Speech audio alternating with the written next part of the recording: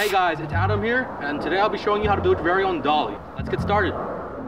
For this project, you will need 2 7-feet PVC pipes, 4 1-feet PVC pipes, 3 2-feet PVC pipes, 4 PVC right angle elbows, and 2 PVC tees.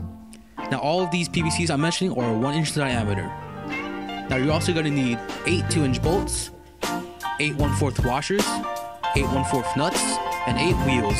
Now these can be wheels from skateboards, from rollerblades. It doesn't really matter as long as they have a bearing so that the wheel spins nice and smooth.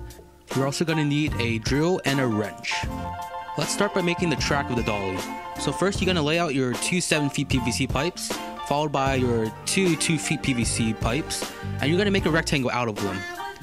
From this, you're going to take your right angle elbows and you're going to attach them at the corners so that they make a rectangle.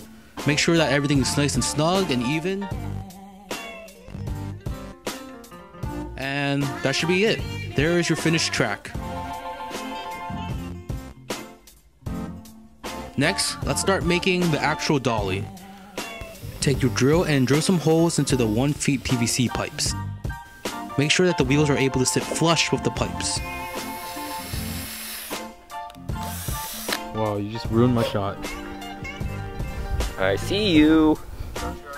Afterwards, you're going to take the 2-inch bolt, you're going to slide it through the wheel, and then you're going to slide it through the PVC pipe hole that you just made. You're going to attach a nut and then a bolt.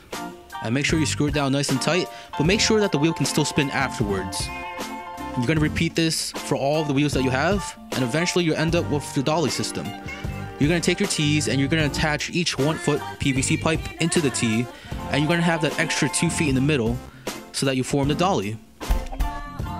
Now you're going to place the dolly onto the track, and after that you're going to put the tripod onto the track, and everything should be running smoothly. Make any minor adjustments by turning the wheels, loosening the nuts and bolts.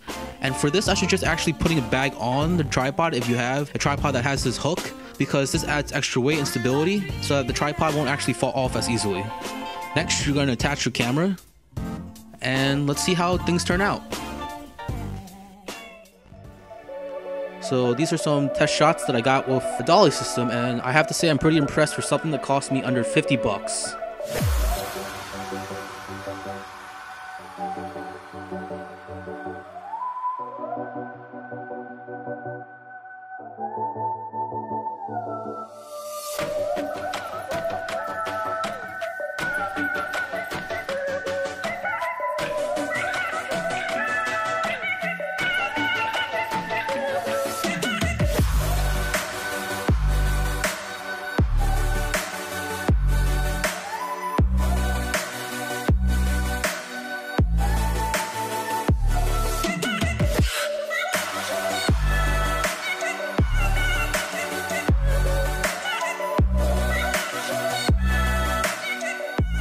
So that is my dolly that I've made for under 50 bucks.